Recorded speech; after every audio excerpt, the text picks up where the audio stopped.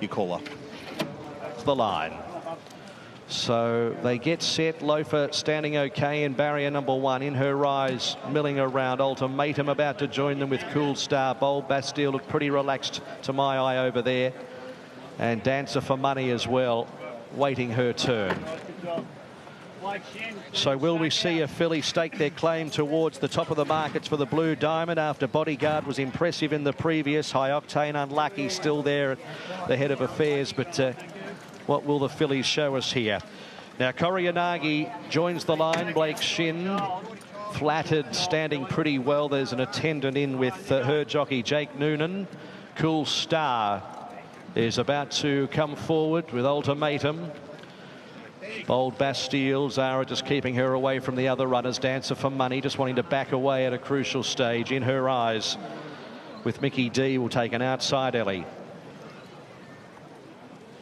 So they continue to load as Cool Star goes in. This race has given us 2 Blue Diamond winners in the last 7 years, including Catchy. As Dancer for Money is now brought forward.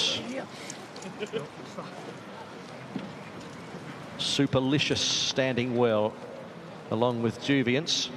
So they have to work here on Dancer for Money to take a middle alley. They're encouraging her forward. Dancer for Money currently $24.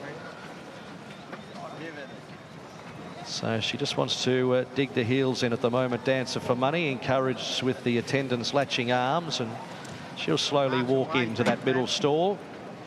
So Dancer for Money goes in. Bold Bastille waits her turn, as In Her Eyes will be one of the last. Bold Bastille the favourite to take the middle alley.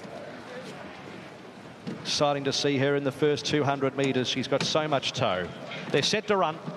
Field of 15. They are ready. Stand by. Gates cleared. And they're racing. And Bold Bastille from the middle broke away the best.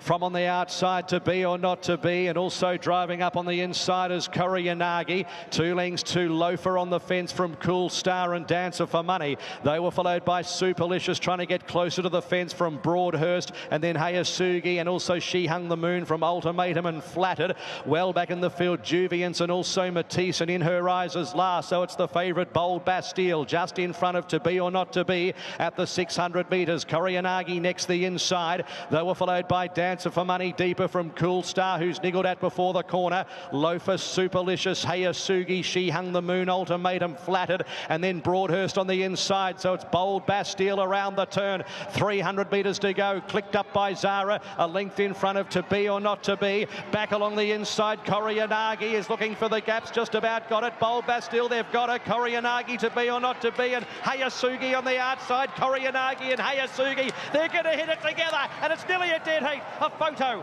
Hayasugi or Koriyanagi. They were followed by Matisse in company with To Be or Not To Be, who just misses the drum, I fancy. Ultimatum, Bold Bastille got tired, followed by Flattered, Superlicious, In Her Eyes. Loafer next, and then came Broadhurst. Well back, She Hung the Moon in company with Juviance, and towards the back, Dancer for Money and Cool Star. It's a photo.